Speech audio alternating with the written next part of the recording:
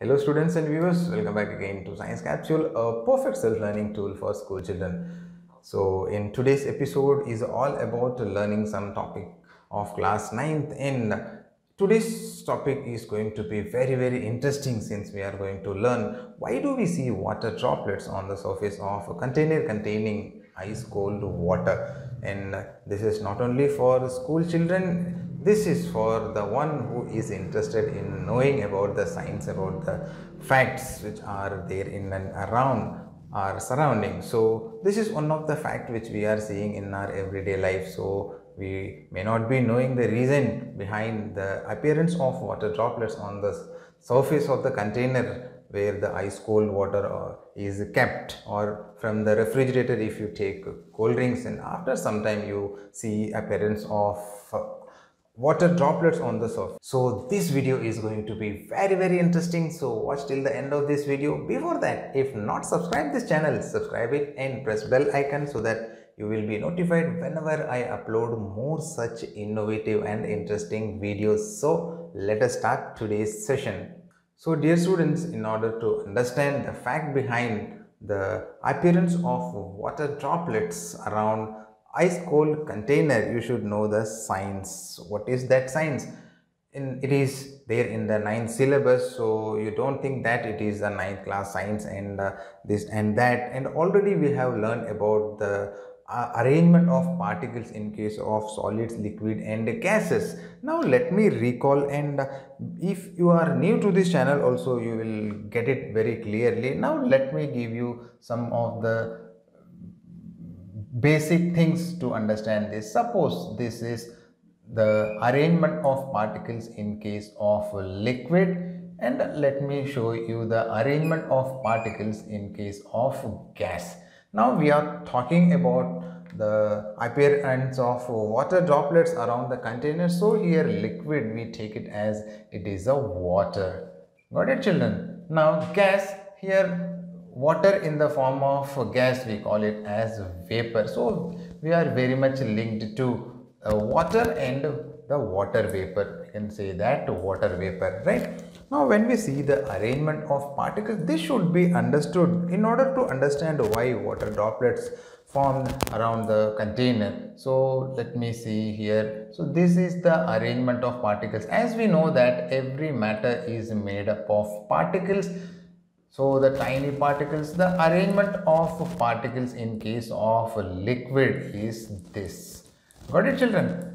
Now if we see the arrangement of particles in case of gas, it is quite different. Here you will find that the particles are little far away. So it is very much clear that the arrangement of particles are very different in case of water, which exists in a liquid state, and water vapor, which exists in gaseous state. And you should know that the gaseous state will have more kinetic energy. So I am writing here Ke. Ke means kinetic energy, and here we have more kinetic energy, and here in case we have less kinetic energy, right? So this thing you understood. Now let us assume that the energy possessed by the water, let us just assume that it is 100 joule, right? Here the energy possessed by the vapor state, let us assume that it is 200 joule, right? Now it is just an assumption, not exactly. For understanding purpose, I have taken here 100 joule is the energy possessed by the water, and the 200 joule is the energy possessed by the water vapor. Now if you understood this concept, then this much is sufficient to understand the main factor. Now let us see, if any matter, if water has 100 joule of energy, then it will exist in a liquid state. Got it, children? If the water has 200 joule of energy, then it will not be in liquid state, it will exist in gaseous state or water vapor.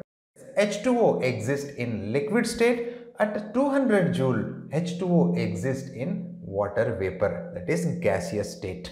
Now what happens, suppose this is the container we are talking about, suppose this is the container, right? Here ice cold water is there, or ice cold, we can say ice cold water, or ice cold anything or any object which has very less temperature. Less temperature, we can say that the temperature is very less. And now around the container, if you see, all these are the containers, we find H2O everywhere. Everywhere we find H2O, right? Got it, children? Everywhere around the container. When we talk about atmosphere, in the atmosphere we see water in the form of water vapor. So all these are water vapor. When we talk about water, its kinetic energy, we can link kinetic energy here, 200 joule. And here also, every water in the form of water vapor, what we see in the atmosphere, we link it as 200 joule. Just for understanding purpose, not exactly 200, this 200 joule. Got it, children? Now what happens? All these are in a gaseous state, and here we have the container. Inside the container, the temperature is very less, right? Now when the water vapor comes and contacts with the container, then at that point what happens? The energy is absorbed by the container. When the energy is absorbed, energy means 200 joule, right? So the energy is absorbed. When the energy is absorbed, the water vapor, the energy of the water vapor has 200 joule. When the water vapor loses energy, then the energy possessed by water vapor will be less than 200 joule. A point will be reached when the more and more joule of energy is absorbed by the container. Only suppose if the energy of the water vapor reaches 100 joule, then what will be the physical state of water at this point? At this point, the physical state of water will be liquid. So in this way, all the water molecule will lose energy, right? So suppose we see here, all the water molecules will have 100 joule of energy. Rest of the energy is absorbed by the container. Why? Because here the temperature is very low. So energy will be transformed from a higher region to the lower region. So you should know that the energy, the heat energy will be transformed from a region of a higher temperature to a region of a lower region. So water vapor has more amount of heat energy, or more amount of energy is possessed by the water which is in vapor state, whereas here the container has less temperature. When the particle contact with the material which has less temperature, then energy will be transformed